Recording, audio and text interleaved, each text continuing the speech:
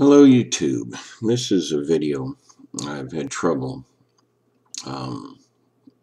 making because I'm not sure how to say it, but I'm just going to say it.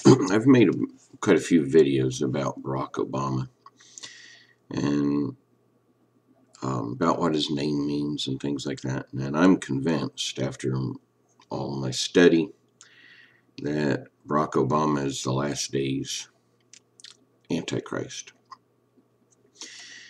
And what I want to talk about is Jupiter and Zeus and the Greek and Roman gods, and what that has to do with Barack Obama and the United States and stuff.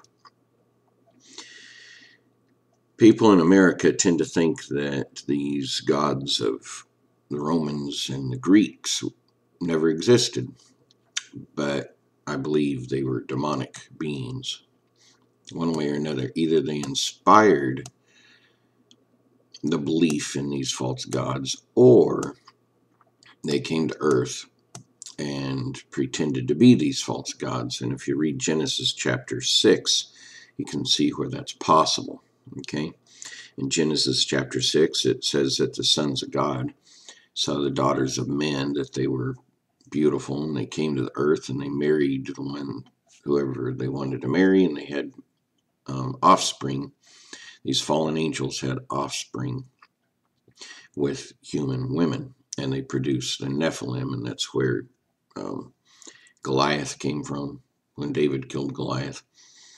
Also, the Old Testament talks about other giants that the Jews had to fight in order to take over the Promised Land. Well, you have Zeus and Jupiter.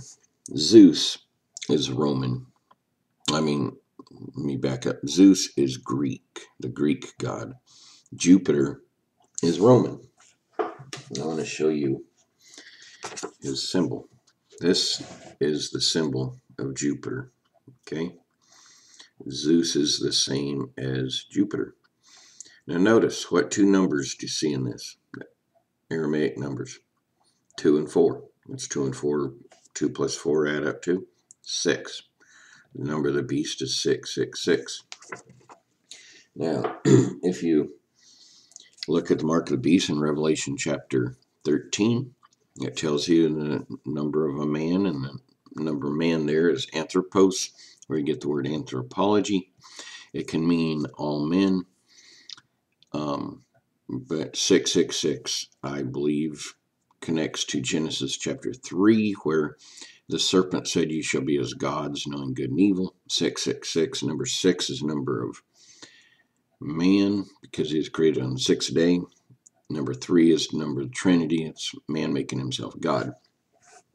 But this also is significant, because 666. If you look up Jupiter, he had a triad, just like a Trinity. Okay, at one time during the Roman Empire, in order to go worship the gods of Rome, you had to go to Capitoline Hill. And I've talked about this in other videos. And on Capitoline Hill, Jupiter was the king of the gods. And he ruled early during this period with a triad between him and Mars and Quirinius. Okay, Quirinius was an actual man, an aristocrat that ruled Syria.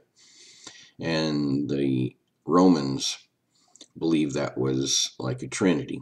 Okay, then later on in the Roman Empire, you had the Capitoline Hill triad. He was the central guardian. Jupiter was central guardian of the state. Now notice that he was guardian of the Roman state with Juno and Minerva. Now, United States, if you look in, buy you a good dictionary with all the origins of the words, the Greek, the Latin, all that stuff. This is a good one. It's an old one from 1978, but get you a good one. If you look up the word capital, Capitol, Capital means temple of Jupiter, which is also the temple of Zeus. The United States Capitol is on Capitol Hill, matches up to Capitoline Hill.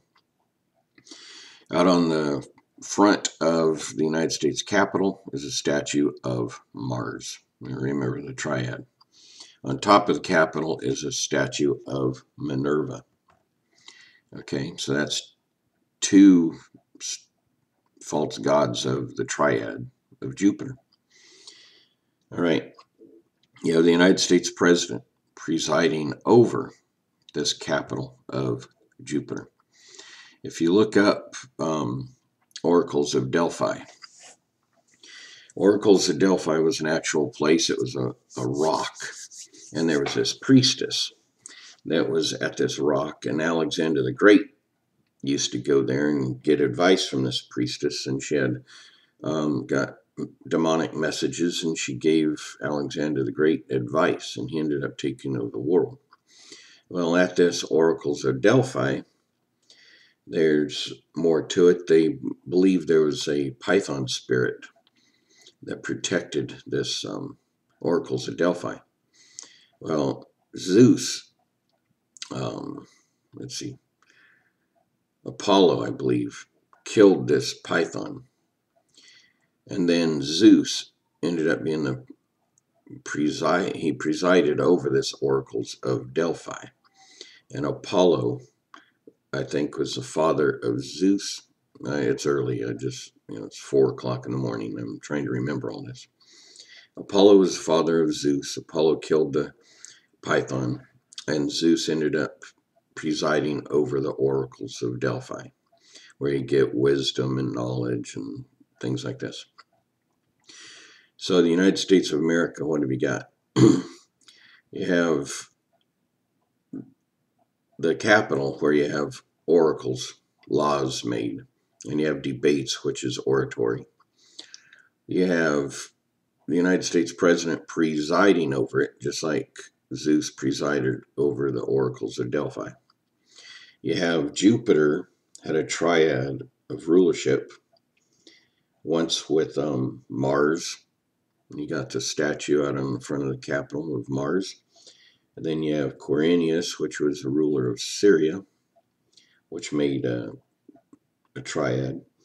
Then later on, he was the central guardian of the state, just like the President of the United States is supposed to be the highest law enforcer, the most important law enforcer. And at Capitoline Hill, Jupiter was the central guardian of the state with Juno and Minerva. Then you have the statue of Minerva on top of the Capitol building in the United States. You also have a triad in the United States with 3 branches of government: the executive, the legislature, and then the Supreme Court, judicial, which copies the triad of the guardian of the state. All right, now there's more to this.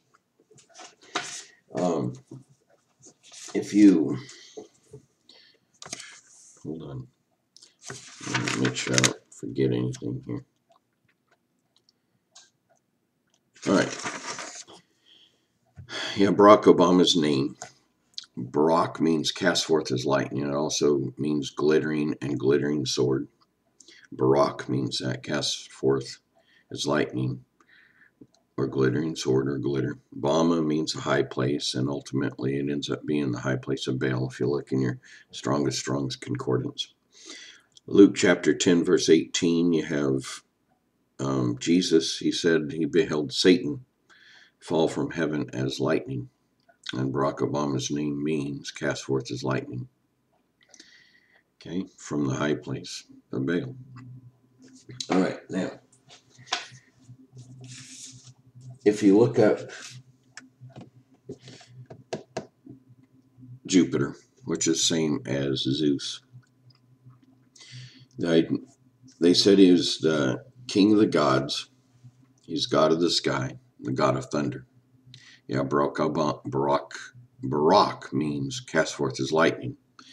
You have Jupiter, the king of the gods, and the God of thunder. It's not coincidence. When Obama received the nomination by the Democrats to run for president against McCain. He made a replica of the altar of Zeus in Berlin. He gave a Berlin speech in 2008, which was one world government speech in Berlin. And in Berlin, there is a museum with the altar of Pergamum, which is the altar of Zeus. And this is what it looks like. This is from a government page, okay? That right there is the actual altar of Zeus. In the 1880s, the Germans went to Turkey and purchased it, brought it back, restored it, and they have it in a museum. And you can look this up on YouTube, the Museum of Pergamum. And you can also go to YouTube and look up the altar of Pergamum, and this is what will come up, a video of it. All right, this is what it looked like. Now, Obama came back to the United States a couple weeks after going to Berlin, and he made an altar replica of the altar of Zeus, and he walked out of it to accept the nomination to run for the Democrats. And this is what it looked like. You can look this up on YouTube.